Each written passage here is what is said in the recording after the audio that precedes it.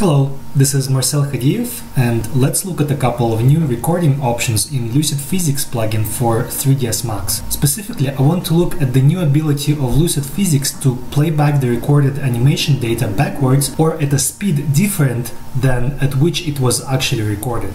So I have set up a pretty simple scene here. I have a global collision object which was created using the collision sandbox button over here. I created a teapot and I just set it up vertically, and this teapot has a fluid preset, and I have just configured some parameters to animate it nicely so we get a little water or mud type of action going on. So I'm just going to go out of the simulation and just press record so we get our recorded simulation in form of particles. Once we have our recorded data, I can play it back and forwards by scrubbing the scene timeline. So up to this point, this was the only way to play back the simulation, and if this object was part of your scene and it had to be animated alongside other objects, you didn't really have a lot of control. If you scroll down to the recording settings, there is a little playback group at the bottom, and here you have some controls. The start time allows you to change the frame at which the animation starts. So if I set it to 28, for example, it will not do anything until the frame 28, and this is when the animation will start. The reverse option, if I check it, will play the animation in reverse. So as I scrub my timeline, you can see that it is actually going backwards and produces a nice effect if you want to play things backwards instead of forwards. And of course we can play it back using the max playback functionality. There is another option called time scaling, and by default it is 1.0, but I can change this to a smaller value like 0.5 to slow down the animation. So if I set it to 0.5, you can see that it is playing exactly half of the speed of the original simulation. If I set it to even lower value like 0.1, the animation will play back at 10 times slower than the original simulation, and it can produce some nice effects for you without the need to resimulate your scene. Alternatively, I can also set it to a higher value, so I can set it to 2 to play my animation back twice as fast as it was recorded. And of course, the higher you go, the faster it will play back.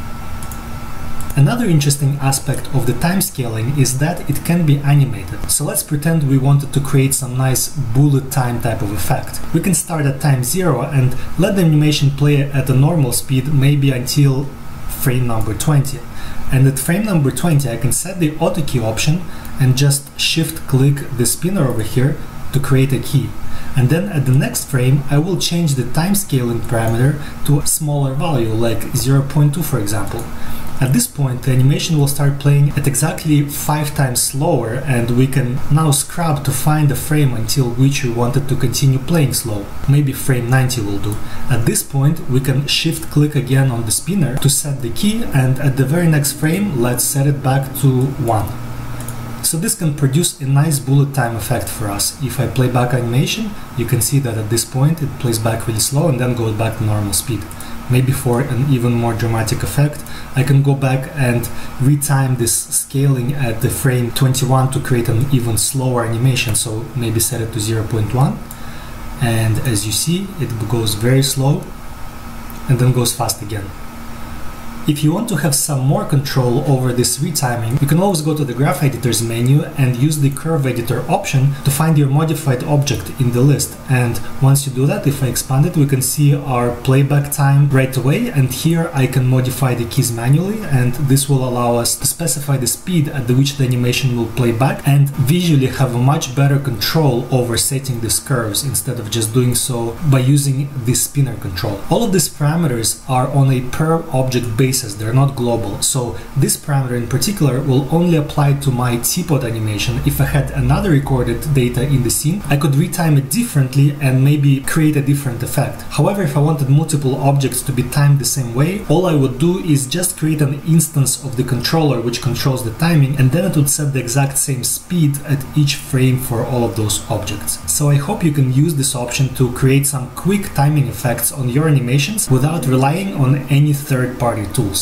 Thank you very much for watching.